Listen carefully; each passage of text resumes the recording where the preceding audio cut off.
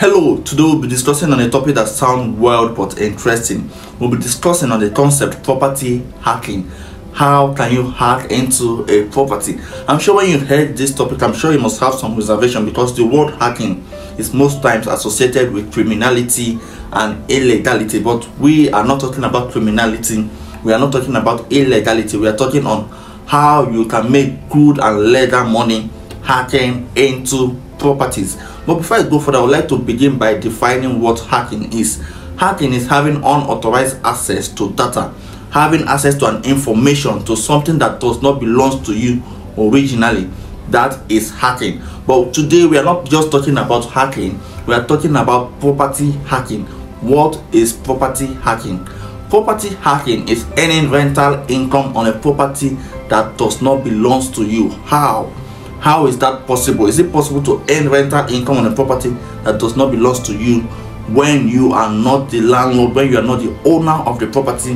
That is what I will be explaining in today's episode. And in case you're meeting me for the first time, my name is Chris Aseka. Please do well to click on the subscribe button, click on the bell notification so you'll be notified when we post new videos, and also do well to give this video a thumbs up. Now, back to our question.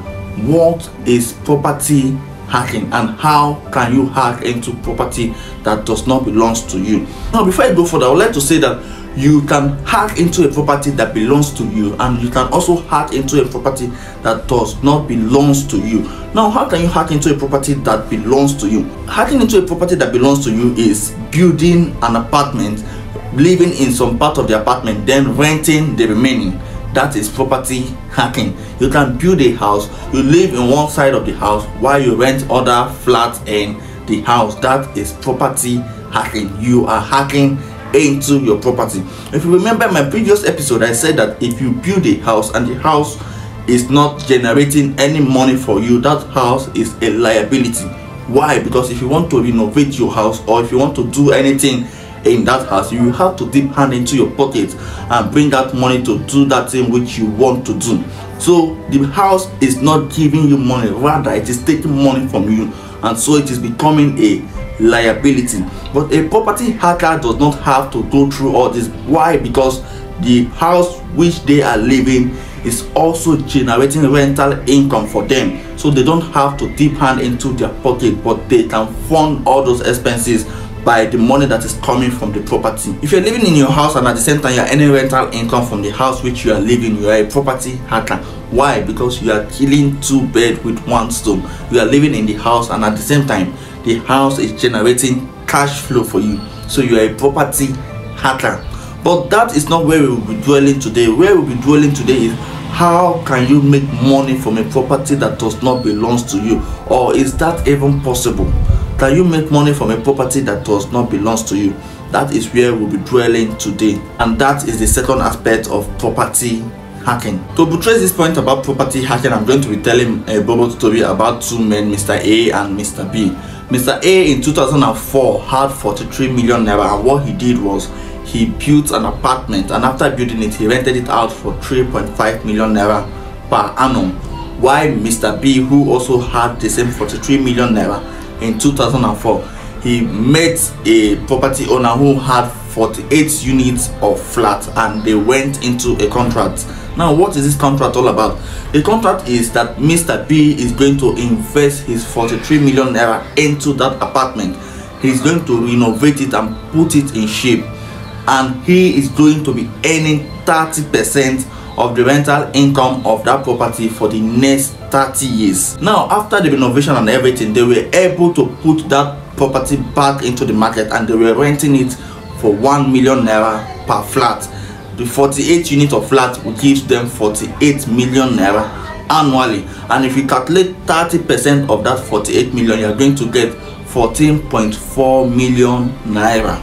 That is what Mr. B is getting annually from what he invested.